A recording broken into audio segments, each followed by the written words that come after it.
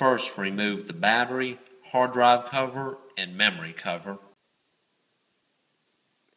This will allow you to remove the hard drive. Now proceed by removing all the screws on the underside of the laptop. Now remove the Wi-Fi card.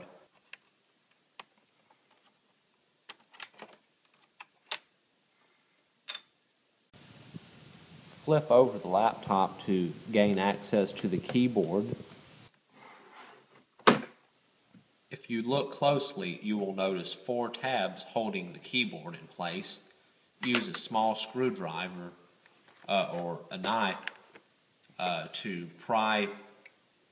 push on these tabs and then pry up the keyboard.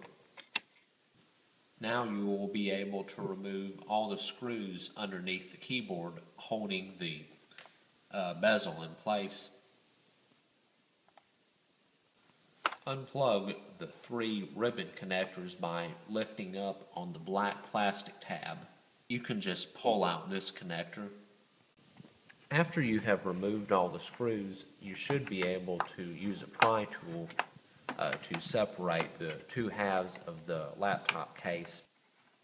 Unplug the power jack cable as shown here.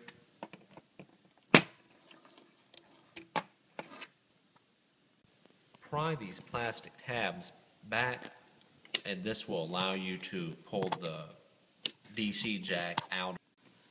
Now just insert the new power jack into place until you hear it click, and just repeat these steps in reverse to reassemble your laptop.